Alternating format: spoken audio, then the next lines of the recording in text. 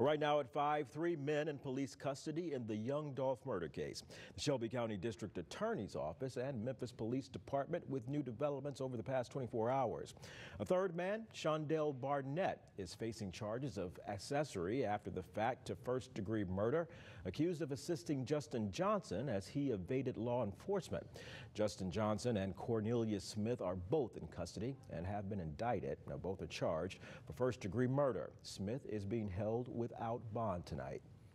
Well, Brad Broders is live at the still-growing Young Dolph Memorial on Airways. That's where the rapper was shot and killed November 17th. So, Brad, what kind of help did authorities get in the case? Well, Rudy, in the nearly 2 months since the shooting death of Young Dolph inside this store, law enforcement received hundreds of tips and leads, which led to the cross-country manhunt and capture of one suspect, the charging of another suspect locally, and potentially more arrests to come.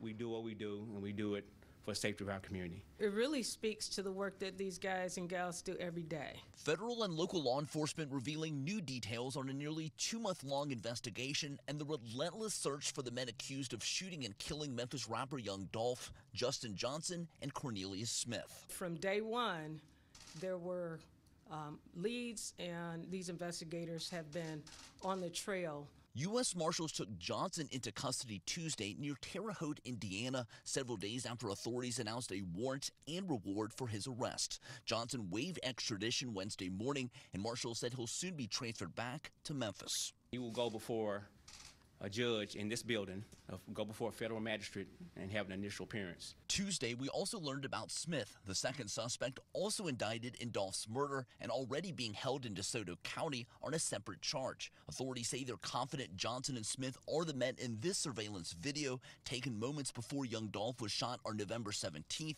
at Makita's Cookies on Airways Boulevard in Memphis. We can't say 100%, but we have enough information to have push this particular case to the point that it is now and pursue this in a court of law. There was enough evidence, enough material evidence, enough support and witnesses to be able to get this case to this point. Memphis Police Chief C.J. Davis told the public the Young Dolph shooting cases are ongoing and still very active. We, continue to conduct this investigation.